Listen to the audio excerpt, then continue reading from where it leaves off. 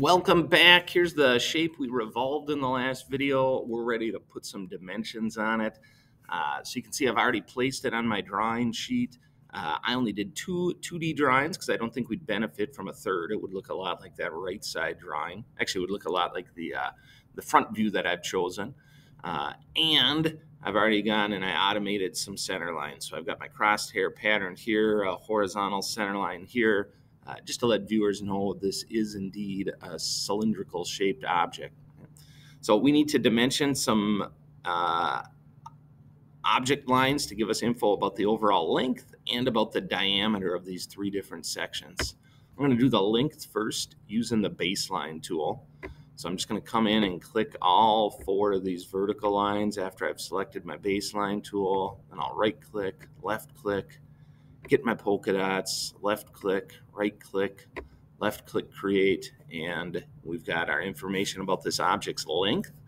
Now I'm going to dimension in this front view that I've chosen the diameter of these three sections. So again, this is going to look like, not that mess of stuff. This is going to look like our example drawing on the PowerPoint.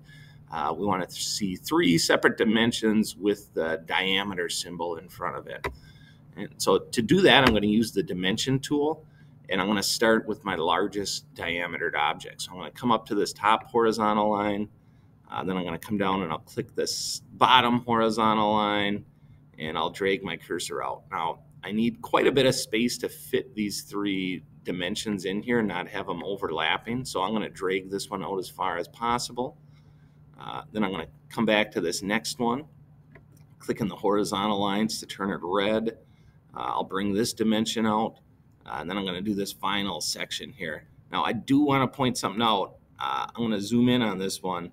I need to pick the line. If I go from center point to center point, and I drag this out, you'll notice I don't get that diameter symbol.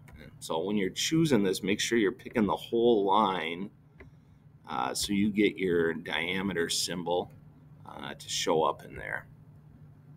And make sure you got your dimension tool selected so you can get a dimension. And so line to line, bring that out till we've got polka dots. We're seeing it's overlapping, so I'm going to set it there.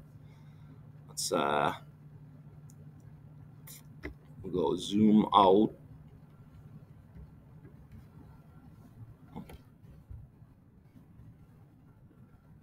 Oh.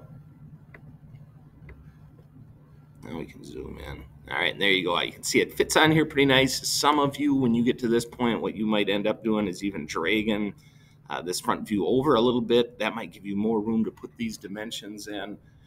You're going to have to, apply that problem-solving process to it, evaluate your final product. If there's issues, if there's errors with it, you may have to go back and fix them. But this is what we want it to look like when you're done.